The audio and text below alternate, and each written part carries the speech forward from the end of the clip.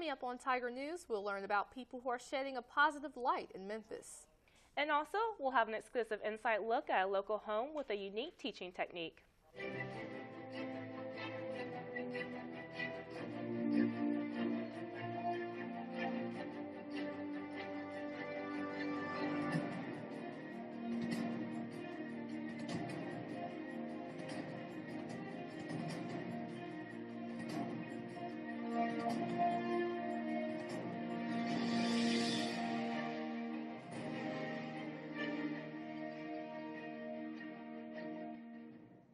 Good morning and welcome to Tiger News. I'm Tiara Perry. And I'm Taylor Means. Thank you for joining us. A restaurant and community center is saying goodbye to its owner of 10 years. Ani Johns, owner of Caritas Village in the Binghamton community, started the place in hopes of creating a safe environment where all feel welcome. After sending 100 letters, she received $38,000 in a 5-year-old van, and from there, her dream became a reality. Caritas Village restaurant policy is a bit different than most, because everyone gets to eat. About 25 free meals are given away each week to those in need. Caritas also has a new art exhibit on display. It partners with the Latino multicultural community, and together they offer an art class. But throughout the week, the village offers other programs for the community as well, ranging from yoga, a free health clinic, every Tuesday art classes, and music classes. Caritas operates with the help of volunteers. There are only 4 paid staff members at all times. The Memphis Grizzlies are one of the most active teams in the NBA with the community. They host a variety of events that benefit St. Jude Research Hospital, Memphis Grizzlies House, and a variety of other community organizations in Memphis. The Grizz host a Grizz Gala, canned food, and tip-off luncheons that benefit different charities throughout the city, as well as each player and coach has their own event they host to benefit the city and certain charities. The Memphis Grizzlies has been honored several times throughout the years for their community involvement. For more information on how you can get involved with Grizzlies community outreach, go to www.nba.com/grizzlies/community. University of Memphis custodial workers do not have the same privileges as others on campus. Custodial workers, as well as maintenance workers, are not granted free parking. Parking spaces cost $7 per day for each worker, whereas many faculty and staff are allowed to park for free. Custodial workers also don't have free membership to the campus recreation center like the students and most faculty members do. When we come back, we'll get some motivation from a local minister who beat the odds. Well, Thomas, you've got pre-diabetes, but with more exercise and a change in diet, it can be reversed. I've tried exercising. It just makes me hungry for bacon. I love bacon, too. And who really likes to exercise? Not me. Me neither. Nobody. So we're good? What?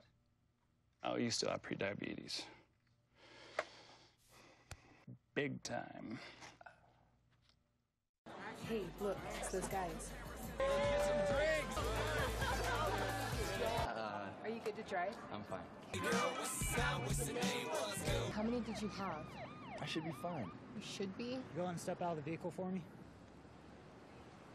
See ya, buddy. Good luck. So turns out, buzz driving and drunk driving, they're the same thing, and it costs around $10,000. So not worth it. Calls me googly eyes. You know you're beautiful, right? You know that? Even you are beautiful. I got bullied for wearing glasses. Share if you're against bullying. We put it out there, just took off. 3 million people have shared this post. Don't let bullies get you down. I stand with you. The whole family's wearing glasses. I wear glasses and I'm proud. I even have the army on my team. All the kind comments brought my child joy. I don't feel thank you is enough. That's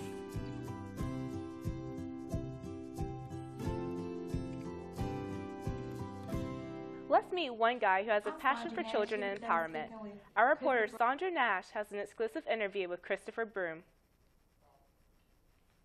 I'm Sandra Nash here today speaking with Christopher Broom, a new motivational speaker and director of Yes Summer Camp. You're motivating parents and students. So like if I was in the audience at one of these seminars, what's some of the things I would hear? Oh, you would hear some things such as you have the power to change your life, the course that you wanted to go. So, all right, I need you guys to repeat after me. Dream big. Dream big. You're not ready. Wait a minute. Dream big. Dream big. No. I need you to say it like you meant. I need you to say it passionately, like you really got dreams you want to follow after. Dream big. Dream big. There we go. Think big. Think big. Act big. Act big. Give yourself that. About. The summer camp came about for several reasons. One, I wanted a place where children can come during the summer so that they can have a bridge between the previous school year and the upcoming school year. That's first. Second of all, I wanted a place where I could have my complete and total influence to be able to motivate children to follow their dreams, to do academic enrichment in both language arts and math. Now the curriculum I don't set up. I usually leave that to our teachers who come from Shelby County School. Hey, Chris, I just wanted to know, what was the last impression that you want to leave viewers with about who Christopher Broom is? The last impression that I would like for our viewers to know is that you don't have to be what your environment tells you that you should be. I was told that I was going to end up in jail. I grew up in a fatherless home. The first time I saw my father, he asked me for money to get drunk. The second time I saw my father, he was in a hospital because he had drunk his kidneys, or he drunk his kidneys to failure. The third time I saw my father was in a casket. And so you don't have to be what your environment tells you you should be. No one would have thought, even people I went to high school with, they find it hard to believe that I'm a preacher now. They find it hard to believe that I'm a motivational speaker, doing the very thing that I never thought I would do, and that's motivating children. You got to think I'm a former class clown. You have to think I was like, out of 465, I was number 450 in my graduating class. Had a GPA of 0.6, single parent home, broke, grew up in South Memphis where rats and mice were your friends. And so you don't have to be what your environment tells you you need to be, what you are going to be. You can make up your mind that I was created for better, I'm going for better, whether if it kills me or not, and that's all I want people to know. The system can't stop you, your environment can't stop you, whoever else you have given power to say that you can't make it, they can't stop you. Only you can do it. You can beat whatever circumstances as long as you believe in yourself and your ability to do it. All right, and that's it with Mr. Christopher Broom. Thank you.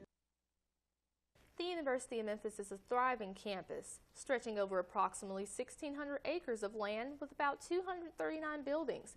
The U of M has been chosen by over 20,000 students as the place to obtain a higher education. But what makes the school so successful? As a whole, there are many aspects that keep the U of M up and running. The students serving as aides at the information desk in the UC. The librarians ensuring you find all that you need to study and pass your classes. The professor constantly pushing you to be all that you can be. And let us not forget the many men and women who ensure that we eat while we are here. But what about the ones we overlook? Would our campus be what it is without the men who ensure that our campus remains clean and eye-catching to all that pass by?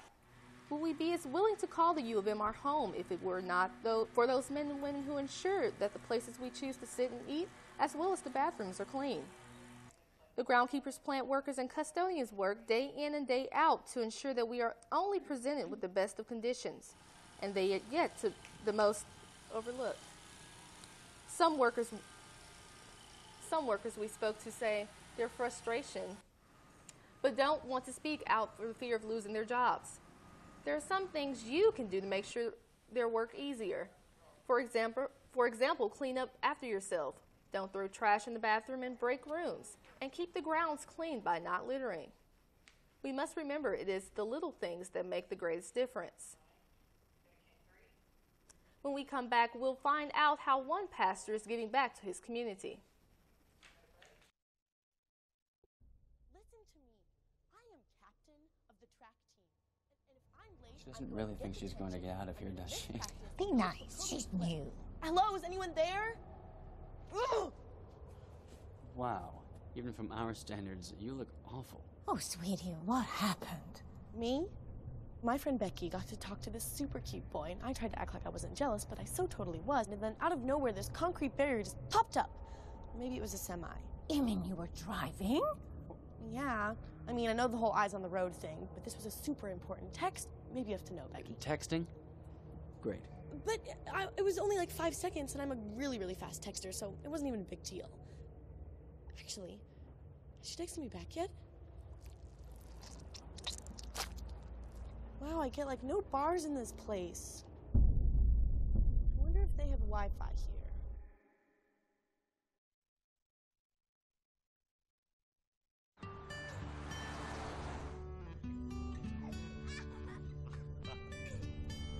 They say that when you're facing extreme danger, your life flashes before you.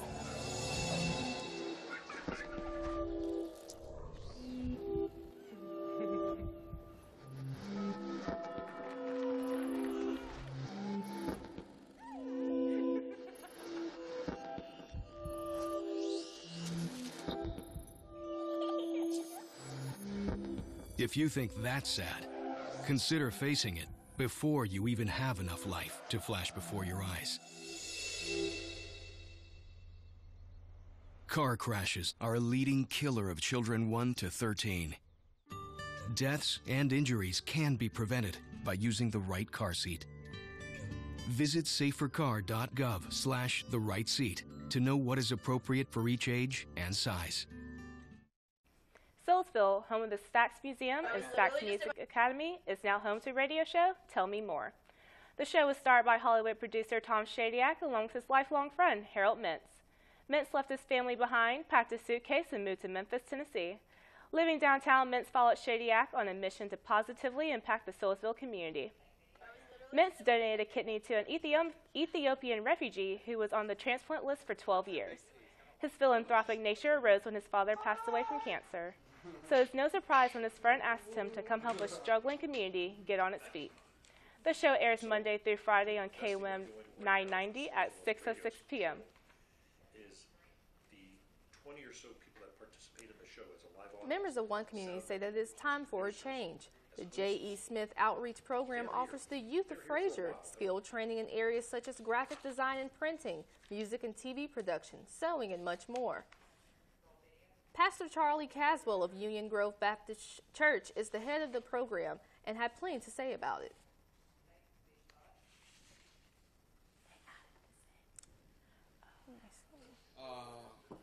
My name is Charlie Caswell, and I'm in my role of pastor and chief operating officer of the James E. Smith Community Development Corporation. We have here a church that have a long history in this community, the former pastor being some 40 years as an activist. My role here now as the pastor and as the CEO of the James E. Smith is we have a two-part of our mission is working with veterans and youth in the community. We have a veteran housing that we house some 12 veterans that was homeless. We put them into apartments and help them with wraparound services around social issues. At the same time, we have a youth and after-school program and summer program that work with youth. It's called the 3V Leadership and Entrepreneurship Academy. And that is all the time. That component of the work that we do, work with target youth, at-risk youth, some that have been identified through the GRASSY program, which is the gang intervention program that's inside of Tresman High School. And that is all the time we have today. Thank you for joining us on this edition of Tiger News. Have a great day.